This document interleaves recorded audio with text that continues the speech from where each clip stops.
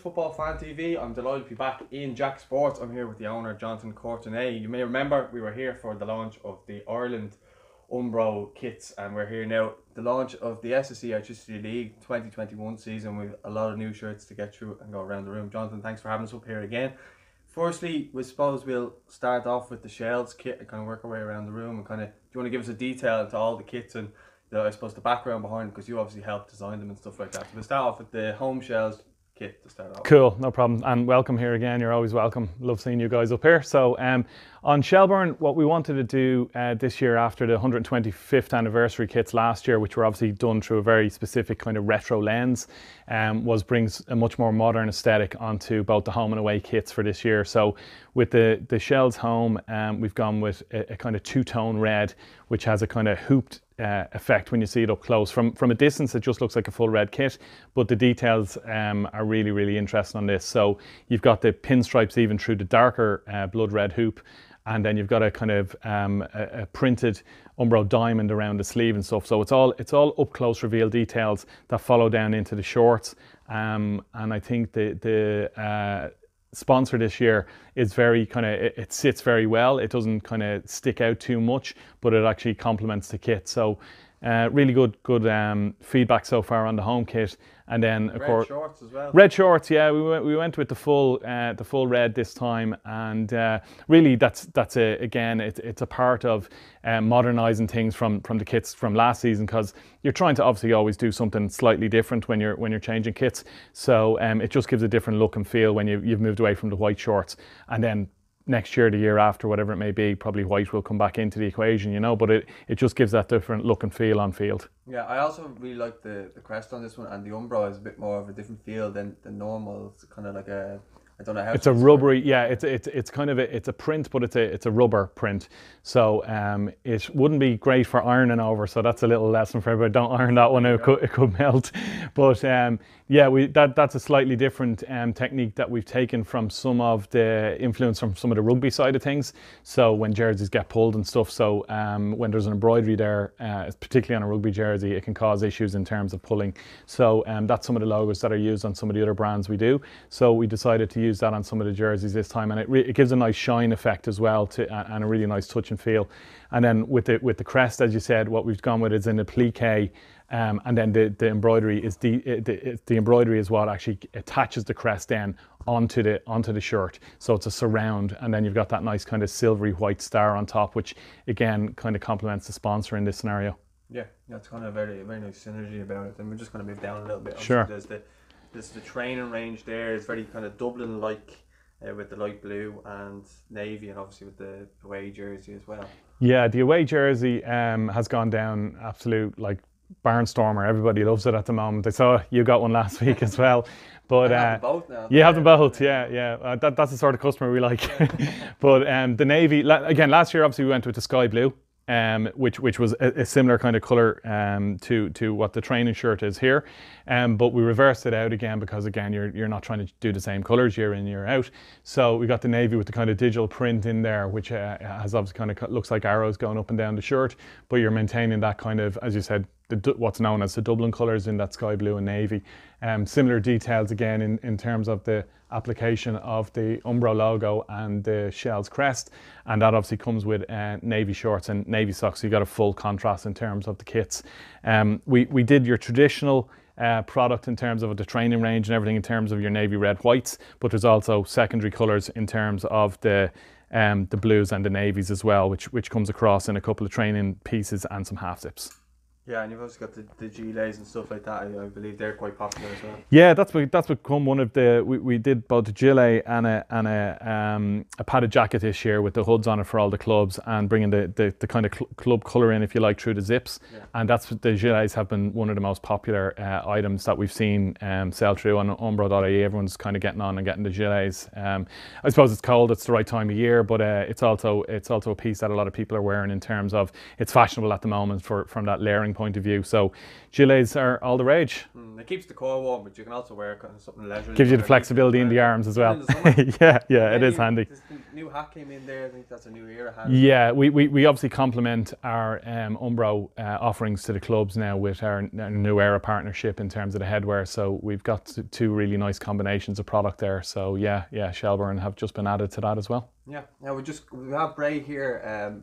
What's the story with Bray this year? They're maintaining last year. Yeah, Bray are on a rollover year effectively, so both of their home and away kits are staying in situ for this year. So obviously that means both of those will get updated in the 2022 season. So there's not, and their training product and stuff is not just in yet to show you and go through that, but there will be new ranges and polos and tees and all that kind of stuff. But in terms of the kits, it's both the kits that were there last year. So it's obviously your classic green and white stripe and gold trimmed away kit. Yeah, I actually really like that away shirt. So just kind of moving down then. So yeah, the Dundalk range have obviously got a new home and away jersey there, and obviously their own range themselves. What was I actually really liked, this is my first time seeing it, the new home jersey is really, really nice. I think it really stands out, and it reminds me of a kit they had a few years back. So what is the kind of inspiration behind it? So obviously we'd started our latest contract, if you like, with Dundalk last season. So we went with quite a safe traditional kit, and we've launched obviously both, as you said, but the one that came out first was the GNR kit. So obviously there's a great story behind that, which is to do with the Great Northern Rail lines, and we've got some really nice detail up close into the kits and stuff here in terms of the old cresting and all that, and that's the colours that they originally wore as a club. And then obviously the new home, we wanted to get a bit more black, if you like, into it, because we did put quite a lot of red into the kit previously.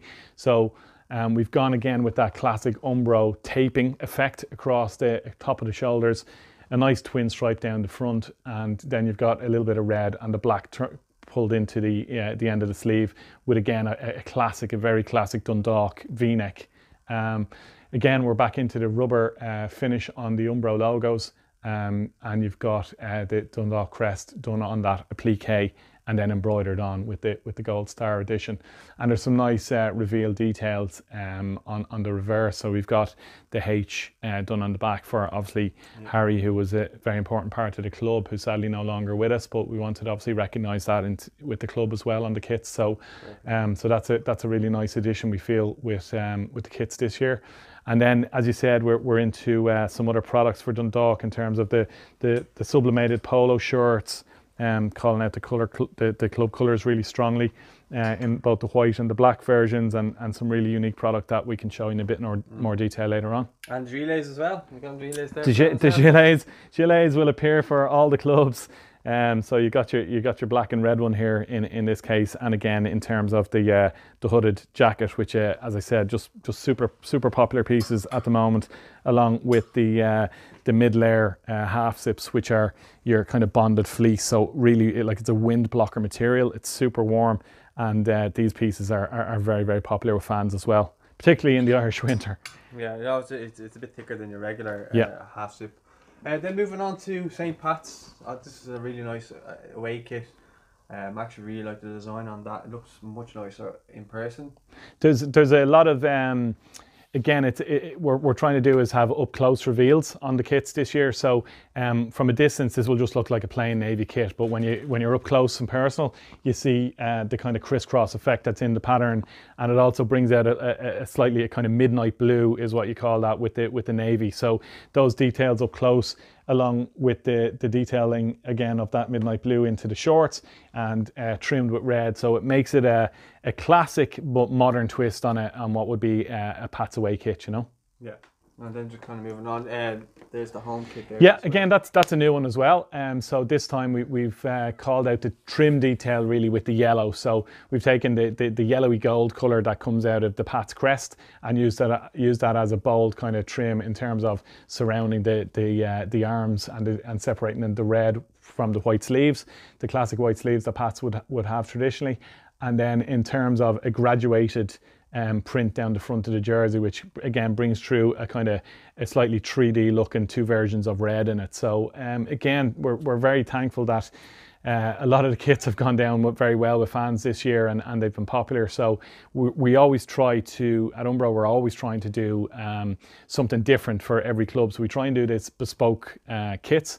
And I think fans do appreciate most of the time when you get it right. They'll give you kind of a pat on the back. So we're very glad with very happy, I should say, with the reaction to the kits, particularly this year. And do they have their own training range in that there? Yeah, again, everything, all the pieces that you'd expect to see in the range, the training ranges, the training tees, the polos, the track jackets, the half zips, back again the gilets.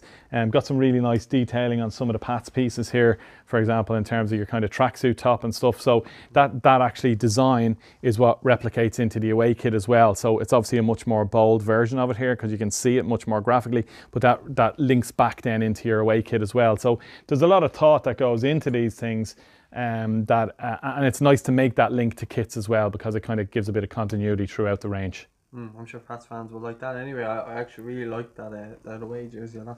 Yeah, just then moving on to Drogheda, we have carry on from last year, and then is this a new This is the new Drogheda away kit for 2021. So this has been worn in a couple of pre-season games already, and I mean this is possibly the best reaction we've had to any of the kits. It's really nice. Yeah, it's very clean. You've got that obviously crisp, clean white with the Clarendon sky details. So again, on the side of the shirt, you've got the embossed club logo discreetly done into the shirt. We're using that Umbro taping look this time across the bottom of the sleeves to call out the detail, whereas on some of the other kits it's done across the shoulders. And then into the sky blue short, we've also got the Umbro call out done into the kind of silicone rubberized print, and your embroidered on crest detail again with your claret call out in the V-neck. So and then your classic football sock, which is always, you know, harping back to the original days. Everybody basically wore hooped socks, so we wanted to call that out in this kit because it is a bit of a throwback kit. But yeah, I think Drogs will be looking good in this in their away games this year. Yeah, the Diego Maradona socks there. The usual piece here that everybody's loving, as we said, is the gilet with so again in the navy, and then you've got the claret or maroon straight down the middle in terms of the zip as well. So that kind of gives you a look at Drogheda stuff. There you are, Drogs fans. Let us know what you think in the comments. Then moving on down to Shamrock Rovers. So just before we do, we actually have the new era hat there as well for Drogheda. It's quite nice as well. Yeah, there's a little selection of hats for every club. So you know, again on the club shops and stuff, you'll be able to get those. Yeah, and then just Shamrock Rovers. Obviously, the one that stands out is the new kit there. I think that was worn in a game there recently. It was worn last night against Cabinteely in the pre-season game, and they won that 4-0. So a good debut for the new kit. It's a really kind of a very bold graphic into the sleeves, and actually the graphic is it's made up of about 5 or 6 different Umbro jersey designs from the 80s. So it's kind of layered and layered and layered different Umbro prints from older jerseys all into one. So but obviously with the solid black front. So it's not 100% garish, if you know what I mean, but you have some very cool call out details into the sleeves, and it's all popped with that really cool kind of acid lime colour as well. So that's been going down quite well, and now that it's been seen on field, you always get a lift in sales and in visibility once that's worn, you know. So that's the new kit. The Rovers home kit doesn't change this season. Well, except for the well, there's a possibility of a new sponsor. That's to be confirmed to us at this point. So we're waiting to see where that goes. But then into I suppose into the wider Rovers range, we've got the likes of the half zips, as we said, the wind blockers, which are really nice wearable pieces for fans. And you've got the grey version there. We've got a couple of we've got the polo shirt and a hooped training shirt as well there, training jersey. And then we've got some other training tees and graphic tees here, some plain ones and some more detailed ones, some classics, and you have to get the gilet. We got to get the gilet in at this point, I suppose. So gilet again done with the green and the gold trim, and also the jacket that's available for all the clubs. This is obviously the Rovers version, which is the the padded jacket. So that's been a popular piece. The clubs in the middle and zip. And stuff. Yeah. So it's personalised in terms of you got that call out of your club colour within the hood and the zipping details. So that's another piece that's been kind of an addition for us this year, and making available for fans. So it's gone down very well. Yeah, just before we move on to the footballs and stuff like that, with this Treaty United is obviously another club that are Umbro this year, and Waterford, so you're waiting on them to come in. Yeah, well, Waterford's product is not in yet. Their away jersey will be a carryover. There will be a new home jersey. We don't have that ready just yet. And then Treaty was obviously only announced into the league in the last week or so. So we were working with the guys behind the scenes, but obviously it takes a bit of time to get your product and stuff together. So we look forward to launching them at a slightly later date, but they're another great addition to have a Limerick club, obviously back in the league, and have them within the Umbro.ie family as well. So delighted to have those guys on board. So we'll have to reveal them to you another day. Yeah, but the footballs we've got, I think every club is here. Should be represented. Just double checking. Yeah, I think we've got every club here. Now, we had been talking off air there that you will be getting women's range in as well. So it's not just the men's football. Yeah, so this is a continuation of what we did last year for the first time, in terms of we badged up individually every club's ball. So they all have the exact same ball. This is the new one, which is the Umbro Neo X Elite ball. And this will be used throughout the league, the Premier League and the First Division, and also the Women's National League as well, which has obviously now come under the same umbrella and the same sponsors and stuff like that. So because that was announced a little bit later, we will absolutely be doing all the women's teams versions as well, and they'll be getting them in due course. It was just announced a little bit later, so that's on the way and all in hand. So we'll have those all visible quite soon. But yeah, it's been a really good initiative for us. I mean, the clubs love it, getting their personalised balls.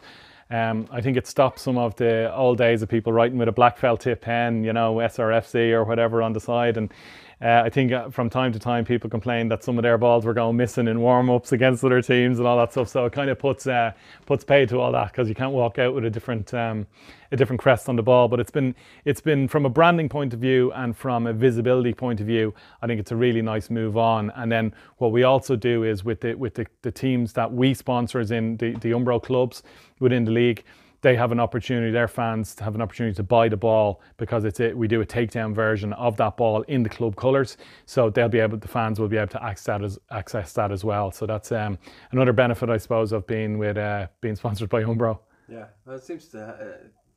I think the detail of it is just really, really nice. Yeah, it's obviously a white ball with a nice strong kind of black, grey and pink graphic. The pink obviously helps it stand out and pop on field, so it'll be instantly identifiable with it as an Umbro ball, and that's obviously what you want to do in terms of branding. You've got your logo there, of course, but you want to make that ball, when it's flying in the air or something, people know what it is. So it's a kind of subliminal thing, I suppose, to a degree. But I think it's a nice move on from the white, blue, green version that we kind of had last year. So it's definitely something very different, and we look forward to seeing it flying into nets all over the country over the next year. Yeah, 100%. Well, John, I can't thank you enough for giving us the tour and kind of showing us a deeper insight into all the different kits and obviously the balls as well. So thanks very much for your Very welcome. Anytime. Yeah, guys, let us know what your thoughts are on all the kits. If you support any of the clubs, let us know your thoughts on the details, and let us know what you think of them in the comments. Don't forget to like the video, and don't forget to subscribe. We'll speak to you soon. Thanks for watching.